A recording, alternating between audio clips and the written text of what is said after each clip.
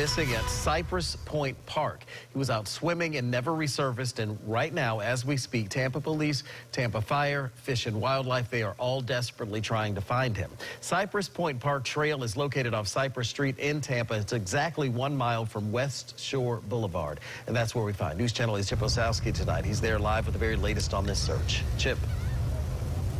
And Rod, a new development at this hour. Tampa police may have found something. They've been scanning these waters for hours now. And if you can see behind me, that is the Tampa police dive team boat back right there. They have been in the same position for several moments now, and there are actually divers in the water.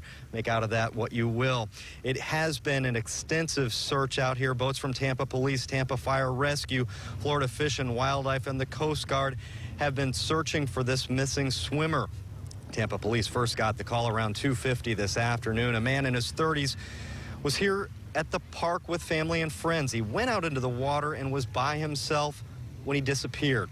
Family members told police on scene that the man could swim, so that's why this is such a puzzle right now. A number of people in his party have remained here on the beach, hoping rescue workers find the man alive. And authorities are still at this point calling this a search and rescue mission. But again, that Tampa dive team boat has not moved for the past several moments, so we don't know exactly what to make out of that. Possibly they found something. Maybe they're just searching that same area. We just don't know. Haven't gotten any confirmation from authorities at this hour. Reporting live in Tampa, I'm Chip Osowski, News Channel 8. All right, Chip, thanks.